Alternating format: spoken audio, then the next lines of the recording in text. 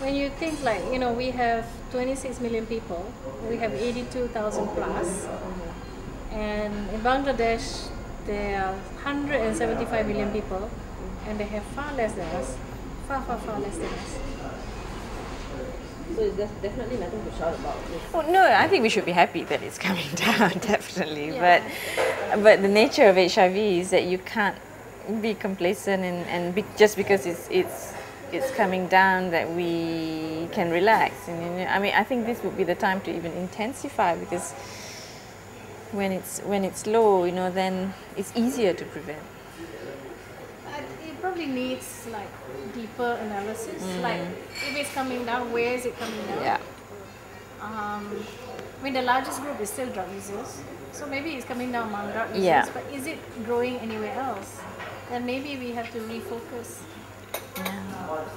Certainly, I think from my own clinical experience, we are seeing, you know, the two groups more than we've had in the past, like women and MSM.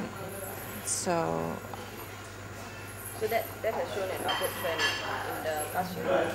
yeah, and also don't forget that, you know, it may be because these are reported cases, yeah, and so it may be, as Marina said, that the numbers have gone down in drug users for whatever reason.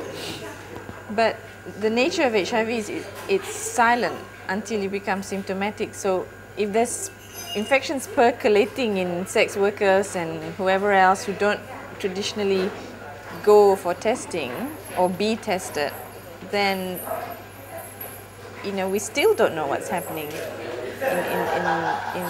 in these groups. So because we don't, I mean, these kinds of passive reporting may not necessarily reflect what's really happening. You know, we're not doing the surveillance in risk groups that we should be. But do you think something like what they do in other countries, voluntary testing, having the mobile units going around, would that help at this point in time? We have voluntary testing clinics, but not like within the Ministry of... Not mobile, yeah. And not promoted well. And people don't know where to go, or you know, what it involves, all that. Do you think, like, in terms of when it comes to testing, to actually bring the testing to people rather than have testing, you know, I don't think there is sort of a barrier to testing, apart from, you know, sort of the stigma and discrimination. I don't think there's physical barriers to testing. People can just go into any path lab and get themselves tested. So physical barrier is not the issue. It's more the stigma, emotional and yeah. I mean, what do you mean by bringing the testing? You bring a testing unit to your kampong? Worse still, who's going to come out? Yeah. You know, when your neighbors can see. Sometimes people prefer to go far away and test. Yeah. Where they won't meet anyone they know. And some people also use the blood bank as a surrogate place. Yeah.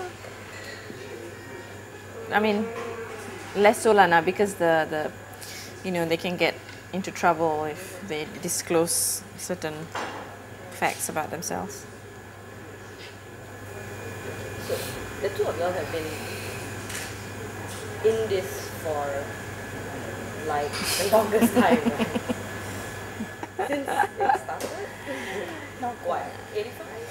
No, not that long. I haven't been that I was still a medical student in 85, okay? Yeah, and I wasn't doing anything like this. No, I only started 93, yeah? Yeah, for me too, I guess, once I did infectious disease training. Yeah. So, I mean, you've more or less been at almost the start of when the infections started coming in Malaysia. So, I mean, how has that changed so far?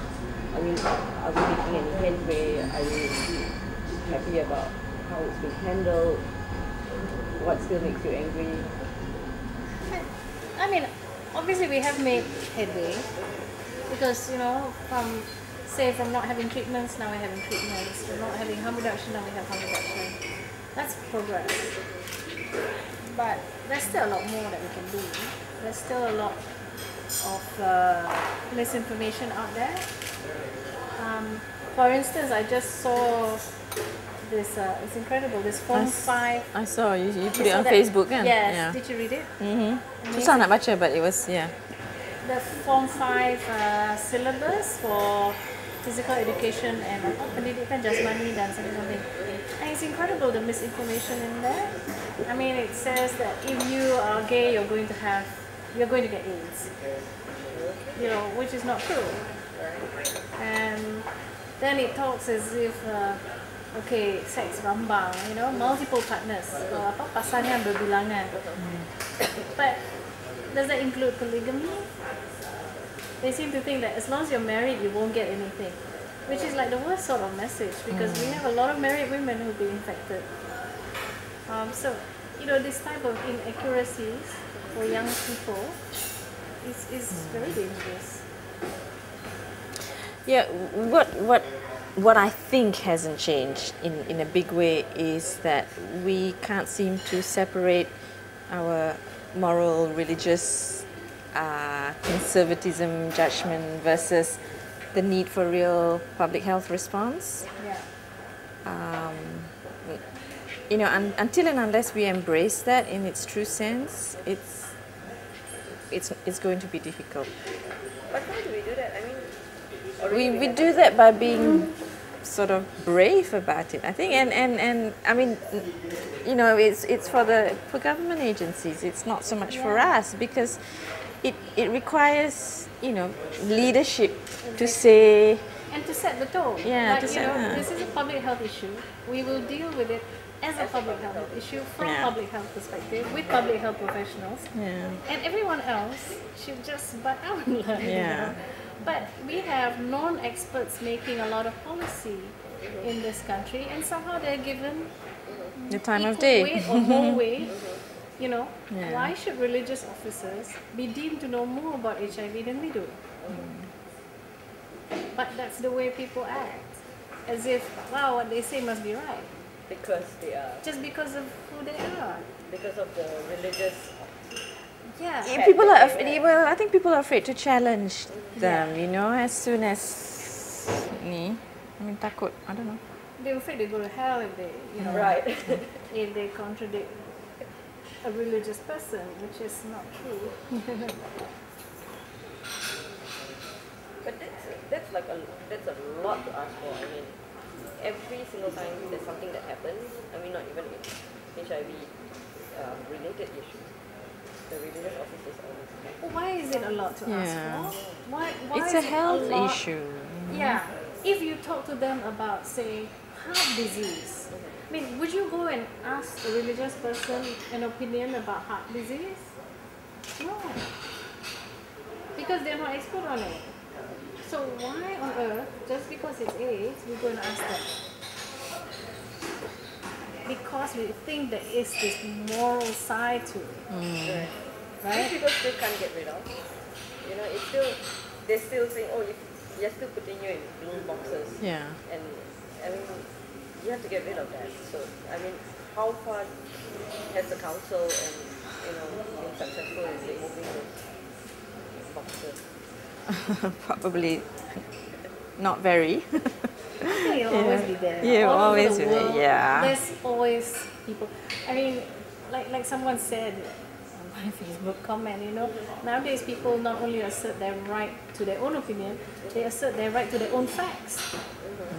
You know, so they think what they're saying is factual, even though it's one case or two cases or even none. It's something they heard or read somewhere. You know? So that's what we're up against. But what can we do? All we can do, I think, is just keep the facts out there and point out the contradictions all the time. I think as a country we need to decide.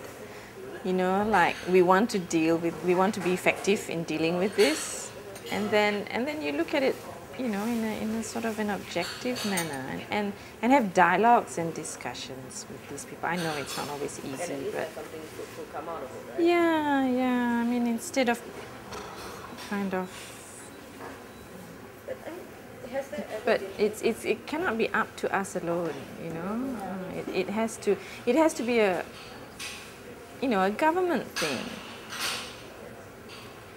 it's about leadership. I think everywhere around the world, the one thing that keeps coming up that it is leadership or the lack of it.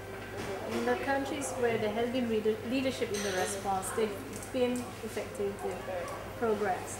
But where there's none, it's it's just slacked, and then you see rising infections and all sorts of problems. So where is the leadership in the country? And if you're just expecting it to be AIDS Council or whatever, it's not good enough. It's not enough. So how do you rank government involvement so far? Has it? I think it's improved. Like we have there's more money and of course the go ahead for the harm reduction and all that. But in this big area where the separation of the religious edicts versus the need for public health response, that's been weak. Yeah. So it's obviously not enough to just have. But you're right. I mean, it's not just in HIV/AIDS where we can't seem to separate these things. Religion being a personal thing versus religion being the right of If there's others to that, dictate. that riles people out, it's just to get the religious people involved, and then there's this huge debate about what is right and what is wrong. You see, the trouble is, we need them involved. We do need them involved, but in a positive way. Yeah. And for that, they need to be educated about AIDS. Where we have educated them, they've been good, but we are allowing people who are not very well educated to say things, to do things, and it sets a tone for the public, and the public think it's right, so this is the problem. It's not that we want to keep them out of it. I personally don't believe that they should be kept out of it entirely, but Yeah. And of course, if you could, all those things that every religion teach, sexual delays of sexual debut and all that. Oh, they're all good things in terms of HIV prevention, but it has to be balanced against the reality of what's happening on the ground, and that's where we just cannot seem to get our heads around. We're not saying that the religious teachings are bad. In fact, I think if people can follow religious teachings, we won't have the problem that we have right now. And so. But the point is, they don't. And we're the ones having to deal with the reality of it. Yeah. I mean, just you walk through a hospital ward and you see this is real life. But people who don't see that reality and keep talking about this abstract, theoretical, wonderful ummah that we have, who's good all the time, that's just not it. It doesn't exist. So it's almost like we live in two parallel worlds. Yeah. The ideal one that they envisage, where there are no problems, and the one that we live in. Happy la la land. Yeah. And unfortunately, it's the real world that has an impact on everybody. The real world costs money, the unreal one doesn't. And I don't know what else could MAC, MAS do in the next few years? I mean, to capitalize on this apparent drop in numbers. We cannot let up though. We cannot say, okay, let's close shop. I can just concentrate on my university work, because we know that there are pockets where infection is on the rise, and we know there are hundreds and thousands of people, not hundreds, there are thousands of people out there who are infected and who have no access, who haven't got good access to treatment. We know that there's lots of single mothers who still need, care and support. So there's plenty of work. And in terms of prevention, I mean, I don't know, I've heard quotes that there are 150,000 sex workers in Malaysia, right? So what percentage of those are getting adequate HIV prevention messages and interventions? So there's plenty of work for us, Audrey, don't worry. Because of things to do. Yeah, because exactly. You won't stop shouting, will you? No, because Because I mean, those numbers, as Marina said, it'd be interesting to know what proportion are drug users and all that, because we don't have this surveillance of so-called risk groups. Whether that's a real trend, I mean, it trend in maybe some groups, but we may be missing in others. And we should learn the lessons of, like, say, in Australia or in America, where they forgot that there are always new generations of people. Right. So you think that you're doing well, and you start to slack off, and what do you know? And new infections came up. So you have to sustain it. You're saying there were new pockets. Can you just elaborate a bit more about that? Well, just from my own clinical observation, in the ward, in the clinics, of young gay men coming in, newly infected